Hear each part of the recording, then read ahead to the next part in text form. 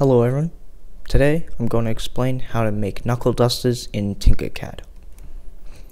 So what you want to first do is you want to find yourself a picture of knuckle dusters. So what you want to do is search up knuckle dusters silhouette image, and it's going to lead you to this, and you can find whatever you want. Right now I'm going to be using this. If you want, I'll leave a link in the description below.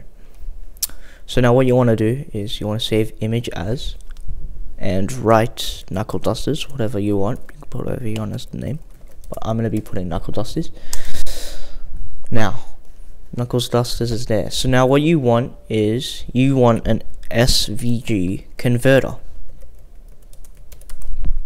Usually it's going to be the first link, and if you can't find this website, I will also send it to you. I will also leave it in the link in the description below. So now what we do is we upload the picture, the knuckle dusters, and what's going to happen is it's not going to be fully filled. It's not going to be fully black. So what you want to do is you're going to want to go to internal free, and it should be filled. Now what you do is you download the SVG, and it should come out. The file should be here, and what you want to do is now go onto your Tinkercad. Now what we're going to do is we're going to open up new 3D design,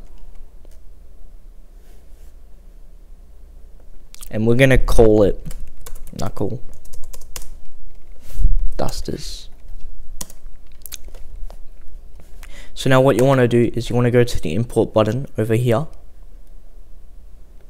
import 2D or 3D files, and we're going to choose the file that we downloaded, which is XQ110, etc, etc, but it's going to be the file that you just downloaded. And now it should come up. Now you can choose whatever you want. You can choose it to be artboard. For now I'll just choose artboard, and now it's importing, and it should be here. So now what you want to do is you're going to want to have to make it smaller, otherwise it will not print at all because it's too large. So we're going to have to make it.